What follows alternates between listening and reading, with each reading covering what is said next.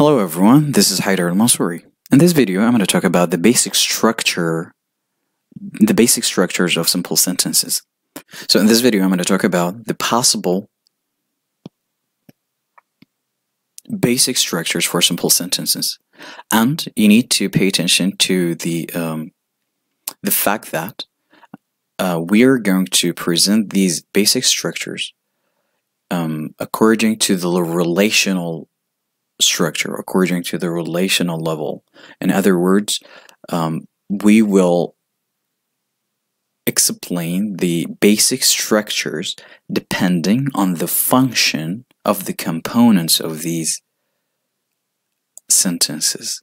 Okay, so we're going to use how the basic constituents in simple sentences behave in order to understand these basic structures. Let's start with the first basic structure. In this structure, we only have a subject and intransitive verb. Okay, so the first basic structure for simple sentences, and again, we're talking about the constituents that are necessary in order to construct a correct sentence. So again, the first structure contains a subject and intransitive verb. Look at the example. Someone, this is the subject, and is talking is the verb. The second basic structure can have a subject and a verb, an adverbial complement. Look at the example. My parents, this is the subject, are living, this is the verb, in Chicago. In Chicago, this is an adverbial complement. And again, this is according to function, because again, if we were to analyze in Chicago according to form, then this is a prepositional phrase. However, it functions as an adverbial complement. The third basic structure can have a subject, a linking verb, and a subject complement. Look at the example. I, this is the subject, feel tired. Feel is the main verb, and tired is subject complement. Okay. The fourth basic structure could have a subject, intransitive verb, and direct object. Again, look at the example. We, this is the subject, have finished the main verb or the verb or phrase, our work, direct object. The fifth basic structure could include a subject, a transitive verb, indirect object, and direct object. Look at the example. She, this is the subject, has given, this is a transitive verb. Okay, this is a verb or phrase, and it has a transitive verb. Me, indirect object, the letter, direct object. The sixth basic structure could include a subject, transitive verb, direct object, and adverbial complement. Look at the example. You, the subject, can put, this is the verb or phrase. Your coat, this is direct object, in my bedroom, adverbial complement. And again, always you need to pay attention, you need to differentiate between the form of these components and how they behave, or what role they perform in such structures. And we have one more basic structure, which could have a subject and transitive verb, direct object, and object complement. Look at the example. You, this is the subject, have made, this is the verb or phrase. Me, direct object, very happy, object complement. It is very pivotal to understand that the type of sentence structure depends on the choice of the main verbs. To put it differently, the main verbs that you're using okay, in your writing or in your speech, determine what kind of basic structure according to which we can construct sentences. So very crucial for you to pay attention to the main verb, okay? Because again, if you go back to these structures, these basic structures, and you can notice that the structure changes if we were to change the main verb. Basically, all sentences have to have a subject, okay? They have to start with a subject. It could be one word, two words, it could be a phrase, it could be a noun, it could be a pronoun, it doesn't matter, but we have to have a subject.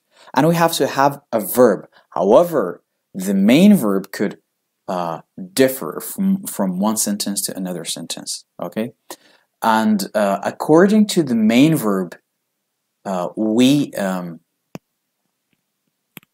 add, and according to the main verb, what follows, and the main verb determines what follows. So keep that in mind. To make it clear, look at these examples. I have eaten. I have eaten. In this basic structure, we have a subject and a verb. Okay? Why? Because eaten in this sentence, we used eaten as an intransitive verb. Okay? But if you were to use eaten as a transitive verb, then you need an object, as in the second example, I have eaten lunch. So eaten in the second example is used as transitive verb. Therefore, we added an object. Also, pay attention to it smells and it smells sweet. Now, smells as intransitive verb. It smells sweet. Smell in this sentence is used as a linking verb. Okay, and you can refer to the previous video to understand to understand this better. Also, look at the last two examples. He felt a fool. Okay, and he felt the material. Now, a fool is a compliment. Okay, he felt a fool. This is a compliment. And he felt the material. This is an object. Well, why is this? Because felt in the he felt a fool is used as a linking verb. However, felt in the second example, he felt the material. Felt in this sentence is used as a transitive verb. So again, this shows you that the main verb determines what kind of basic structure we could have. Extra examples to illustrate this point. I have made some sandwiches. I is the subject. Made, this is the main verb. It is a transitive verb though. Therefore, we need an object, some sandwiches.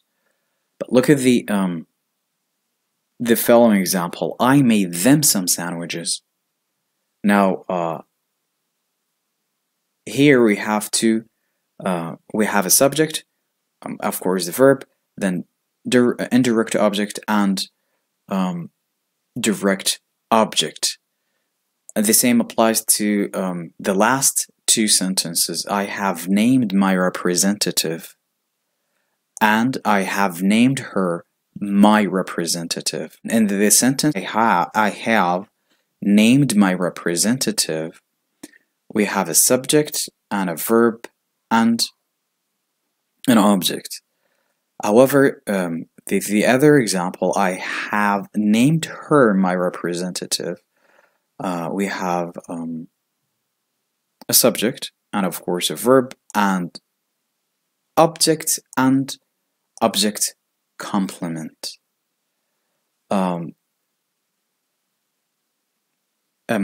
Again, pay attention to these examples. The children are growing. Now this is a subject and a verb, and the verb here is being used as intransitive verb. However, consider the other two examples. Let's start with the children are growing carrots. Now the children, again, this is the subject, are growing, this is the verb phrase. Carrots, this is direct object, see? Now in the sentence, and growing is being used as transitive verb. And consider the third example, the children are growing hungry. Now we have again a subject, growing, this is the main verb. However, it's being used as a linking verb. Why? Because pay attention to what follows. We have hungry. Hungry is an adjective. Okay, so it's a complement.